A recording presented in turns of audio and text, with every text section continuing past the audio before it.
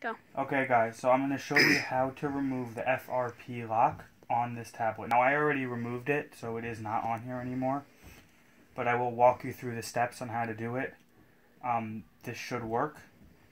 So what you're going to want to do is, when you first start off the tablet, you're going to want to click Start, Start, Start.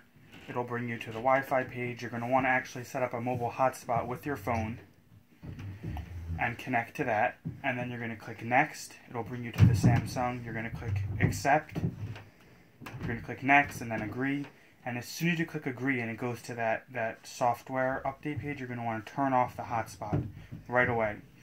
It'll then say no network connection. You click Next, Next, Next. You're going to want to set up a PIN. Make it like 1, 2, 3, 4, whatever. Next, Next, Next.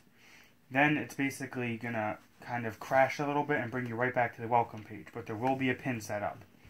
And then pretty much what you're going to want to do is, once you're back on that welcome page, you can turn back on the Wi-Fi at this point if you want.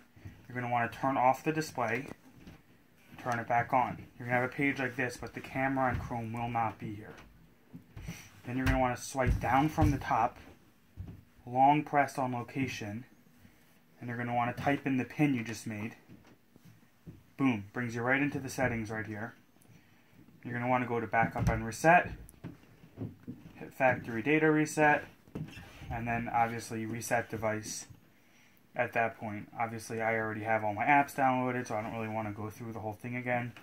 But me and another person, the person who I bought it from, spent a long time, and this way does work. You just swipe down right here, put in that PIN you just made, whatever it is, boom, and it brings you right into the settings.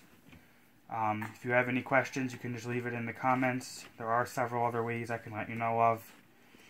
And this will remove the FRP. You can see it's the Tab S2 that I'm doing this with, the 9.7.